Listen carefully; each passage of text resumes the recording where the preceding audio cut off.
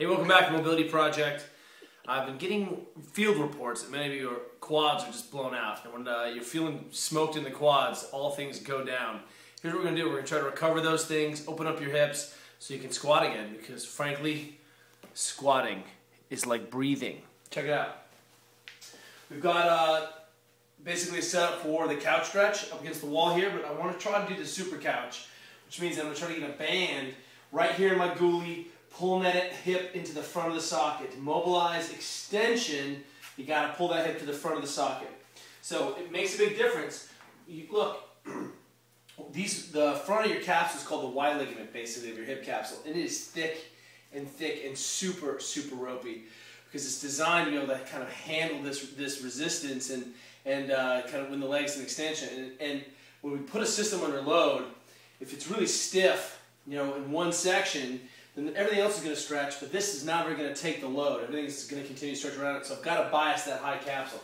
So I'm going to load this up. It goes right in the ghoulie, which is a technical term for the gluteal fold. Ghoulie. Knee goes to the back corner. Already not liking it. And you've got to get into the wind-up position. If your foot is off, it's never quite the same as having that foot in kind of full plantar flexion. Then bring that foot up. Belly is always tight, always going to protect the back. It's the common mistake people make. They immediately overextend. So the key here is to spend some time in this position and press side to side.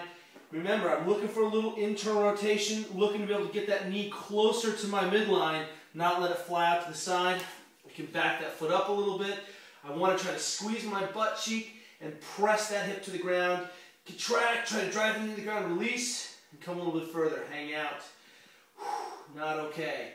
Squeeze your butt, knee into the ground, release, come out. Now I think the couch stretch is one of the ones that people do not do it long enough because it's heinous.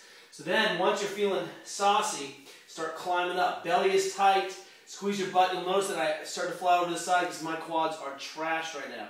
Belly tight, squeeze up, keep pressing, keep looking, and over time that's going to wind up. Remember the scale for this, if you don't have the band, just do it without. If you need to pull your knee off the ground a little bit, that's okay. If you just need to get into this position, that's okay. But we're looking for 5 minutes a leg. That's a lot of suffering. Most people get waterboarded in less time than that. If at the end you're still feeling a little tacked down, pull a lacrosse ball right above your knee. This is the suprapatellar pouch. This little tissue gets matted down and stuck.